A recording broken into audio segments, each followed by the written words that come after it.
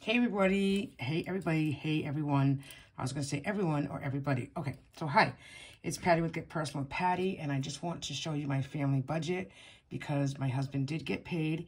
He gets paid twice a month, so it was a little late, I think, because of the 4th of July holiday, but we just got paid this morning, and I just want to go over what we do.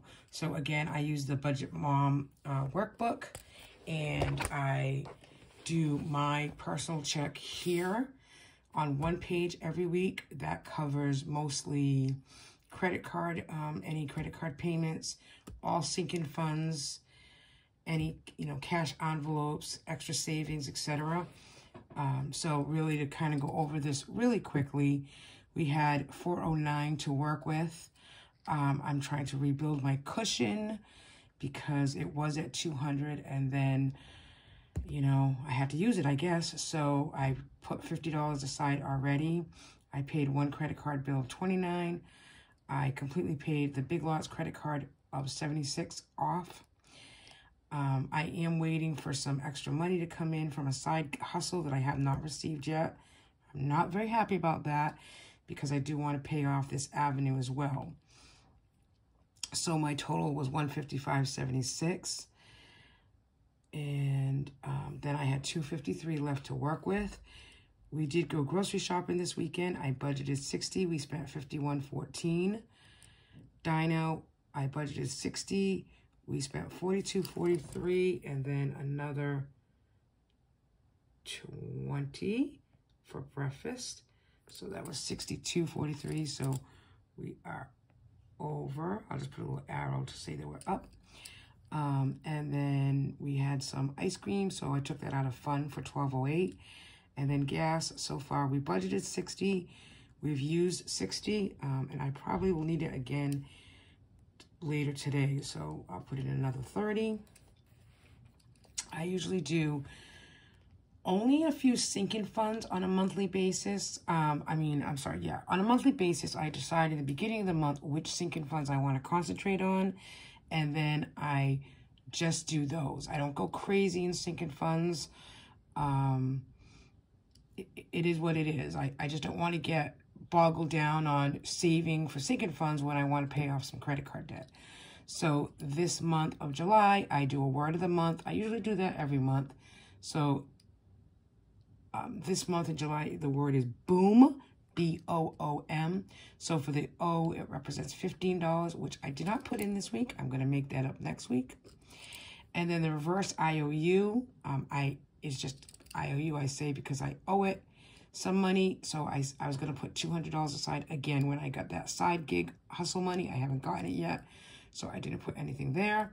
And then usually I do 5 different sinking funds with $5 each, which is usually all 3 of our birthdays, myself, my husband, and my daughter. And then Max, which is our dog, gets 5. And usually Pool or just something else gets another 5. So I didn't do that either because, again, I wanted to make sure that I kept money to roll over into next week so that I budgeted, but in the actual column is what I put when I use the budget first, and then when I stuff envelopes or pay the bill, whatever, then that's when I put in the actual. So again, I put 0. Then I had planned to give my husband $100 cash and myself $100 cash again because I thought I was getting that side gig. I did not get it yet, so that was 0 as well.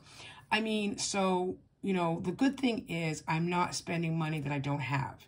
So I haven't received, I'm expecting $900 for a side hustle. And I am going to do a video on my side hustle once I get paid that. So I can just show you what I do. And, I wanted to take an extra $100 for myself.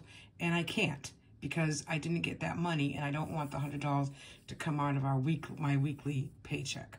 So it's 0, and that's okay because I will get that $900. It better be this week, and I'll make up for it. So I didn't put anything on any of my sinking funds, and then extra debt, nothing. And then this is an automatic transfer. Extra savings was Allie. Right now, Ally is at 1.15% annual percentage rate. It is an online banking, so if you don't have anything in Ally, it does let you create buckets for sinking funds. If you'd rather do that online, go check them out. Ally, it's ALLY. It's a purple app on your phone, and it's free to download. So, and there's no fees to have a checking account or a savings account, however you'd like. So that's an automatic transfer, $50. So I budget $50 and I do an automatic transfer of $50. So that was my personal check that I received on Thursday, but I actually started on Friday. So I take in the Budget Mom workbook, when I first started with the Budget Mom, I actually bought the PDF, so I have that forever. I print out another page and I paste it down for my family budget on a weekly basis. I do the family budget weekly because part of my check of $250 comes into this, just watching the time, I have to get my daughter up, sorry, comes into this account. This is our joint for fixed bills only, comes in on a weekly basis. So every week I do a separate budget sheet. But because this is the week that we get paid from my husband's self-employment, I include that money with my $250. So again, my most important thing is to build up our cushion rollover. We were starting with $0. My checking account balance was $2.85. Again, just we have other money, but $2.85 was in our joint account when this paycheck budget worksheet I created for my joint fixed bills. My deposit of $250 from my check, and then from the business account, I transferred $3,300 today. So we have $3,552 to work with. And so I'm putting my cushion right away of $100. Transferring $2,600 to the mortgage. My Jeep payment is due the 18th, so that'll go toward this for $356. And then another car payment of $200. It will also be included in here. I won't put it in the actual until I actually pay for it. Car insurance, we're ahead of the game on car insurance, so I just try to put a little, every month. I had budgeted 100, but I just put 50, which is fine. So again, I won't put in the actual column until I actually pay these bills, which will not be today because they're not due till the 18th. And then nothing on envelopes in sinking funds from the joint account. I try to take out $20 a month for $20 a week for the water bill. Our water bills comes out twice a year. The next one is in October. So I put $20 aside for that. And then car is more so for plates, inspection stickers are coming up, etc. I put $20 in that envelope for that. The only other thing that we did was for household. We did have some household purchases this past weekend that cost $27.86, so I put that there. And then in extra savings, I transferred $10 to another savings account. We have many accounts, so I just try to kind of, if I take from the savings account for something, I try to put it back. So really, that is it for the, the fixed bills joint account. I like keeping two separate worksheets for the two separate monies and the two separate accounts that pay different things. Later on today, because I don't have time right now, I will go and update my expense trackers. As you can see, the highlight method is what I use. And I separate, I'll do washi tape in here just for decorative. But I have my joint expense tracker as well, the fixed bills. Again, the same highlighted method.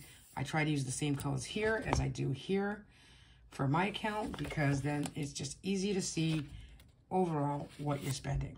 So that's my joint family budget, and I hope you enjoyed it. Just want to thank everyone who's new here for subscribing and getting to know a little bit about me and how I budget. I've been following the Budget Mom now for 3 years. It's been very successful in really changing our mindset to intentionally spend our money.